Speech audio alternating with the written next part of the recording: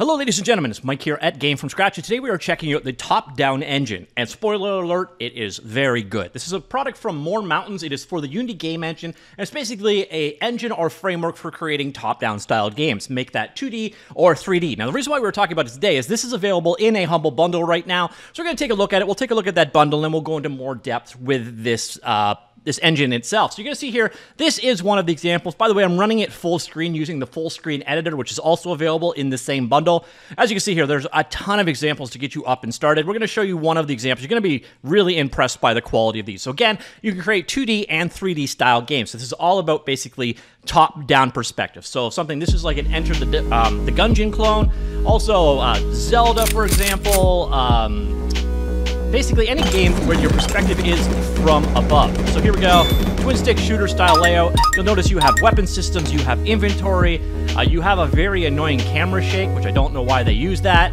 You have interactions, such as this guy right here. All of this stuff is included. So we're gonna go ahead and open this door up, and boom. All right, so this is just one of the examples that's available here. So let's go exit back into the engine. By the way, the ability to maximize the windows like what you saw in action there, that is something called full screen editor. I already did a video on it. It's very, very cool. I don't know what's going on there. All right, so we're good to go. Let me go take a look quickly at the engine itself. So this top-down engine is normally available for $60 on the Unity Asset Store. If you got this past the expiration, we got 2 more weeks as of today for the bundle. It was just renewed for a while. If you haven't picked it up within that window, honestly, I still think this is a bundle this is a package that is worth it at full price as well. However, if you get it right now, it is part of the tools bundle. I will have all these links down below. You will notice it is in here. It's at the highest tier, but you can think about it basically. You can buy this tool bundle for $30, and you are getting all of the rest of this stuff for free.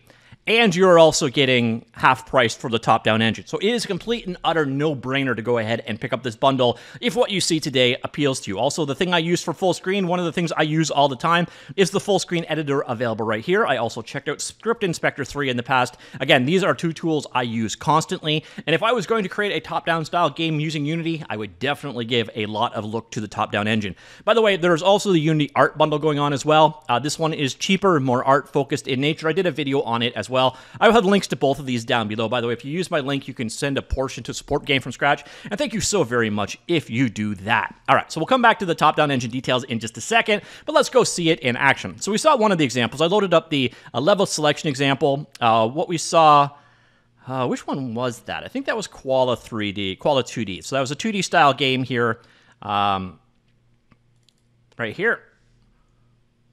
So here you can see everything that goes together to create said game. Now, there are some key aspects to the top-down manager. So you've got various different nodes that go in to make top-down style games, and they're all provided for you. The basics of what you need to do is create a couple of managers. You're going to need a game manager, and optionally, but probably going to want it, a sound manager for handling things like the soundtrack and so on. You have a level manager for handling transition between the various different scenes, spawning your entities in the world, that kind of stuff. And then you've got other stuff in here, like for achievements, you've got inventory system and so on. All of these things are provided by the top-down engine.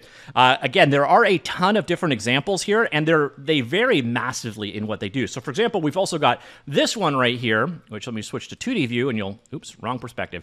Anyways, this one is basically a 3D Bomberman clone. It's obviously in a 2D perspective like so. This is 4-player, same environment, co-op. And by the way, there's support for local multiplayer networking in this, but not across the wire networking. You'd have to do that yourself. As you can see from this particular example, let's go ahead and run this one. Let's switch over to game view. And here you can see the example. You've got 4 guys that you can control, various different control schemes. So that guy I accidentally just blew him up. Right over there, this guy, okay, one is WASD keys, one is arrow keys. All right, I don't know where the key combos are for things, but you basically, again, a 4-man Bomberman style game being demoed here. Again, everything you need to go with to work with this stuff is available on here. If you want to go ahead and actually figure things out yourself, the best way you're going to want to do it is to actually come down to either a minimal 2D scene or a minimal 3D scene, and you're going to notice there's a bunch of them provided for you. So we got one for AI, for pathfinding, for performance, for making various different rooms, a sandbox. I'm just going to go minimal scene in general. So you see, again, a top-down style view of the scene, and I'm going to show you how you can go ahead and create a character in the world. So we're going to go ahead up here and go New, create Empty, and we will call this a mic. because mics are the best.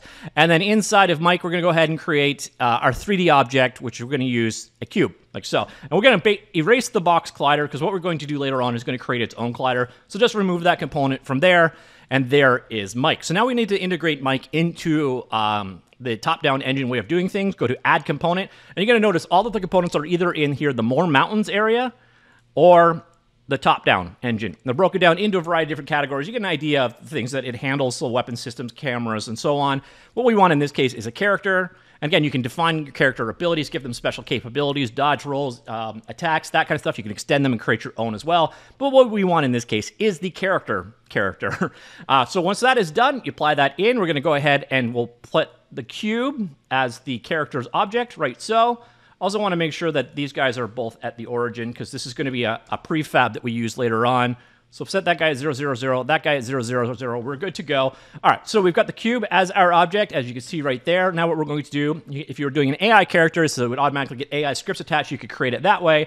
But what I'm going to do is auto build player character 3D, and it has created it accordingly. So this set up the collision detection and such that we need and so on. So now I just want to come on down here and find the rotator. Where are you, rotator? All right, so under character orientation 3D, what we want to do is come down here and change this to movement direction, like so. And then we're also going to just basically take our cube and apply it as the rotating model, and we are done. So that is all it takes to create a character. So now I'm going to go ahead, we'll save our prefab at this point in time. And now I'm actually going to make it a prefab, so we'll drop it into our assets folder so we can make as many mics as we want. And let's delete it from our scenes. We just created this prefab. The key thing is now what we're going to do is go into our managers, go to our level manager, and you're going to notice here we've got this player prefabs right here with the minimalistic character. What I instead want to do is make a mic. So now we have a mic in our world. Let's see how this works. Boom, come in, check it out. And there we go. So we got a mic. I can navigate around the world and so on. Very, very cool functionality, very easy to add in characters, and that is sort of what the experience works like. So it's basically the scaffolding you need to create the top-down style of games. And if you go through these examples, you're going to find a ton of different ones to kind of walk you through things. We've even got like this tank game, which is pretty cool. So let's grab this guy and zoom out a little bit. So if you ever played Combat, I think it was called Combat, back on the it was Atari 2600, I believe. It's basically a two-person tank combat game, and you can see the demos of it right there. So that, ladies and gentlemen, is the basics, the very, very basics of the top-down engine. You saw from the character just how many things. So we'll go here. We'll look at the player character, the player tank, for example. And you can get an idea of the kind of stuff that is being attached when you use the character controller. So this is using a character controller. This one's a little bit different. This is a 2D character controller. No AI on this one, but you see here, you configure things such as, again, the controller 3D, which is what I use for rotation, and then you've got a number of different other things down here, for example, like having health for dealing with animations on it, dealing with various different abilities, which, by the way, you can also add character abilities. You can create your own abilities, add extended abilities, and so on. So everything is extensible. So if it doesn't necessarily do what you need it to do, you can extend it and make it work that way accordingly. So here we go instead, the 2D, the enemy tank. This is a character of type AI instead. So you see artificial intelligence driven, and then you've got a different set of properties for handling how it works in the scene world. Again, if we come down here, take a look at the components, you're going to get an idea of just how many things top-down engine is actually providing for you. So we got some character controllers. We saw in action, including abilities, things for handling environments, things like buttons, doors, teleports, and so on. We've got some UI handling, convenience stuff in there as well. Inventory management and world items in there. You have a variety of managers for handling things in the game, such as, again, multiplayer levels, character swapping, game managers, GUI managers. Those are kind of the key aspects of your game. You got some things for handling background music and so on, spawn points, and, again, weapons for your world, all provided there. So there is just a ton of the stuff that you would need to make these kind of games all in there, a ton of examples to actually walk you through how to go about doing things. And what you're going to want to do as a starting point is literally load up either one of these minimals for the 2D or for the 3D that basically defines your world as best as possible and basically start from there. And it's really kind of simple to get up and going. Now, the nice thing here, and I'll go back over to the documentation, By the way, if you want to learn more about Top-Down Engine itself, it's available at top-down-engine.com.moremountains.com. Some details about it right here.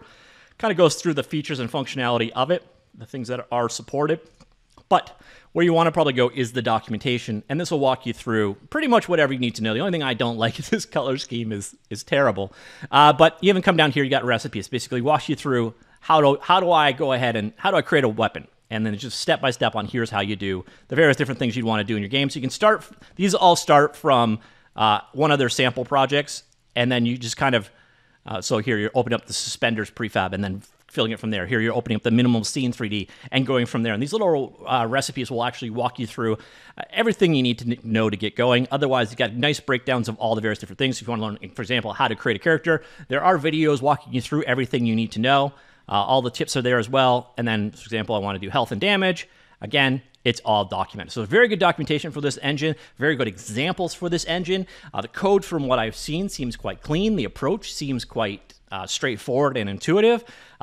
If I was going to create a top-down style game, this would give you such a huge leg up in terms of that amount of work. It's an easy recommendation. So is the CorgiEngine. Everything I have seen from More Mountains, I have been quite impressed by. So yeah, that is the top-down engine. Again, normally it's $60, which again, if you're watching this after the Humble Bundle has ended, I still think it's worth $60. But if you can get it in the next 2 weeks, with today being the 20-something, that doesn't help much, does it? If you can pick it up in this bundle, basically you're getting it for half price and you're getting a bunch of other stuff completely free. Again, these two are essentials to me. They are two of the scripts I load pretty much every time I use Unity. But other than that, there's some other very nice stuff in here as well. Again, there's also the art bundle. I will have both of these links down below as well. I like the tools bundle better personally, but then again, I just love tools in general, so this one speaks to me. But what we saw today, ladies and gentlemen, was the top-down engine. It's very polished, it's very clean, it has a ton of examples, it's nicely extensible. So if you're trying to create that Binding of Isaac or Enter the Gungeon or Legend of Zelda style top-down game, either in 2D or 3D, this is probably the best framework I've seen for that kind of thing, and easily worth the money at $30, especially when you're getting 19 other assets completely free if you picked it up in the bundle. So let me know what you think. Have you used Top-Down Engine or any of More Mountain stuff, such as the CorgiEngine? They also have a side-scrolling engine as well. Let me know what you think of their stuff. Comments down below. I will talk to you all later, and goodbye.